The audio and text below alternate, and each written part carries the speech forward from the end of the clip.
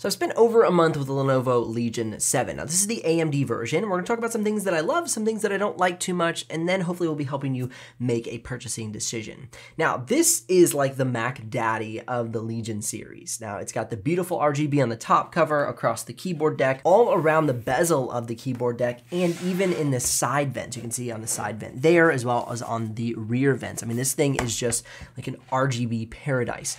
Now, though this is really cool, and I love the look of it, it's super fun to have here in the studio. Unless you're somebody with a semi-permanent desk, somewhere where you're often doing your work, you're probably gonna wanna turn the RGB lighting off so you can save on battery life, because that will quickly drain your battery life.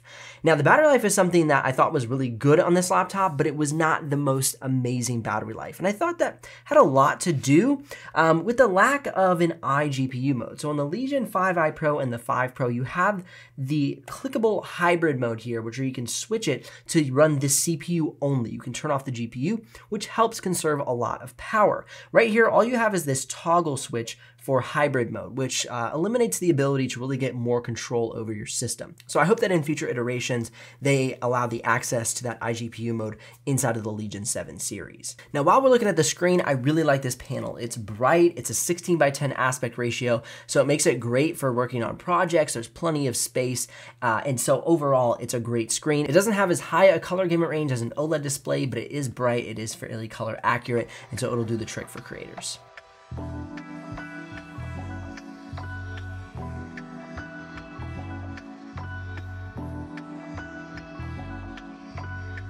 Now, as I mentioned earlier, this is the AMD Advantage version, and I thought that would give us more of an advantage in all of the benchmark tests. Where we saw the biggest advantage of the AMD system was in 3D modeling and in Photoshop.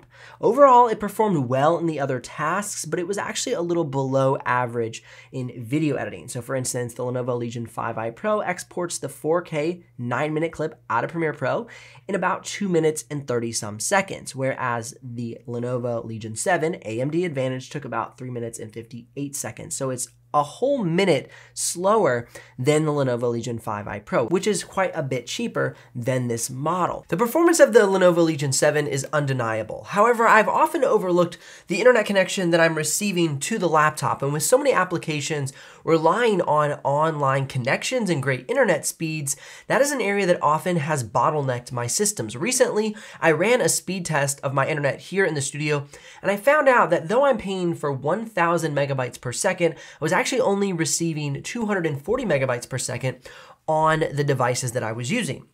Motorola went ahead and sent over their Q14 mesh Wi-Fi system, and immediately the internet speeds boosted to 600 megabytes per second. Now, not only was the Wi-Fi faster, but with this system, I was able to spread that to every single corner of my house, where before I was actually only seeing about 180 megabytes per second when I got farther away from my router. Not only is this system 6 gigahertz, but also has a 2.5 gigabyte LAN port, as well as multi-channel selector, so you can customize your Wi-Fi to get the best speeds possible. Using the MotoSync app powered by Minim, you can set up ad blocker, parental controls, and even threat scans, which are free compared to other apps which cost up to $99 per year. For more information on the Motorola Q14 system, you can head down, check out the links in the description below. Now, compared to the Lenovo Legion 5i Pro, I love the build quality on the Legion 7. We have this aluminum band wrapping the entire chassis of the laptop. We don't have that plastic wrapping the back side of the laptop. It's nice, it's aluminum.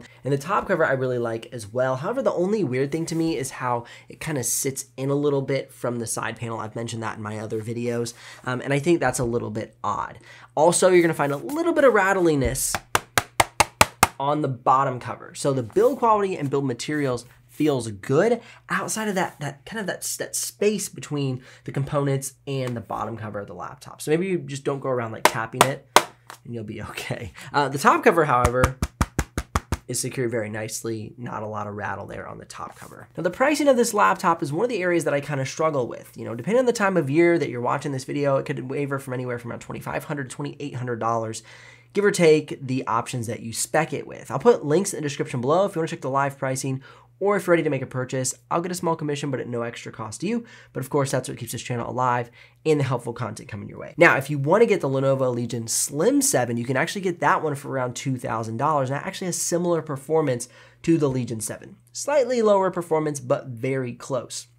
Now, if you want to go even more affordable, you can get the Lenovo Legion 5 Pro or the 5i Pro for around the $1,500 to $1,800 price point. And so this laptop is definitely more of their premium offering. Like I said, loaded with RGB, AMD Advantage, which is great for 3D modeling, but didn't show much of an advantage for something like After Effects, Photoshop, video editing.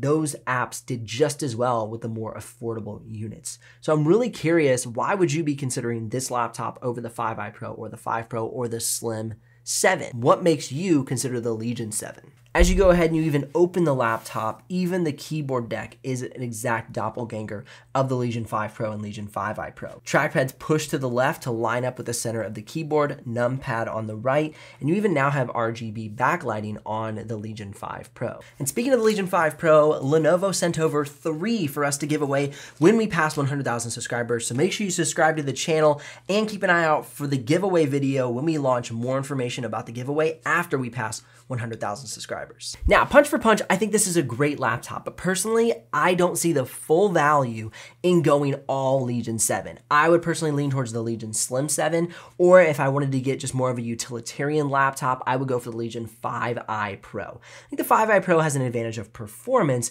and still has good battery life. The 5 Pro has a little more battery life, but a little less performance. Comment below. There's so many options when it comes to these Legion series. I'm curious what you're looking for. Don't forget to subscribe to help us reach 100,000 subscribers. We can kick off the giveaway. We'll see you here in the next video.